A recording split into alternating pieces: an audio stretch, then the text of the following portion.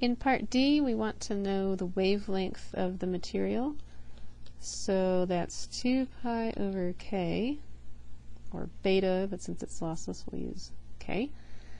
And we solved for k already, so that's 0.5, and we get 12.6 meters. And then for part E, we want the relative permittivity of the material. And so we can look back on what we solved for previously to see if we can use those values to solve for the permittivity of the material. And one of the things that is helpful for us is to use the phase velocity. There's lots of different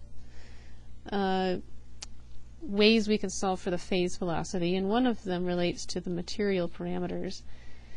So that's 1 over mu epsilon, and actually you wouldn't really see it written like that. Usually it'd be 1 over square root of mu epsilon. So mu here is just mu naught because we were given that the material is non-magnetic, and epsilon is epsilon naught times epsilon r. So this is a parameter, and then our only unknown is epsilon r.